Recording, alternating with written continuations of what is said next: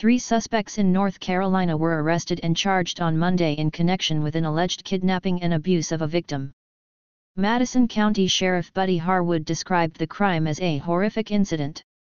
He said an investigation was launched after a resident reported that an unidentified person showed up at their home saying they had been kidnapped.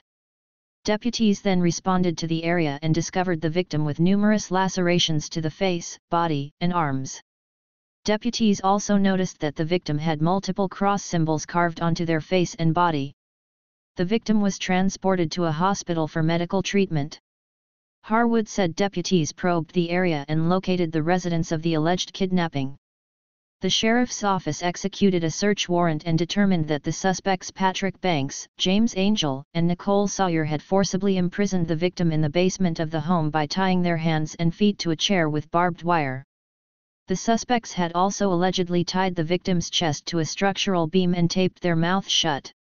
Patrick Banks, James Angel, and Nicole Sawyer were arrested and charged after allegedly kidnapping and torturing a victim in their basement.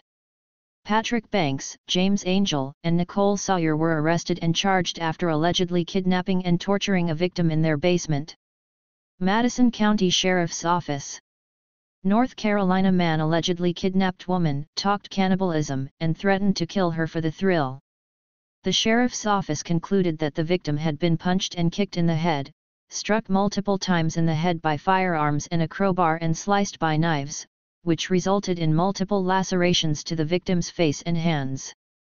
The suspects had forcibly imprisoned the victim in the basement of the home by tying their hands and feet to a chair with barbed wire.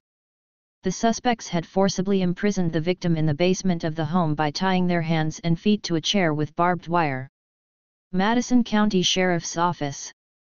Banks was charged with assault with a deadly weapon inflicting serious bodily injury with intent to kill, first-degree kidnapping, possession of a weapon of mass destruction, and possession of a firearm by a convicted felon.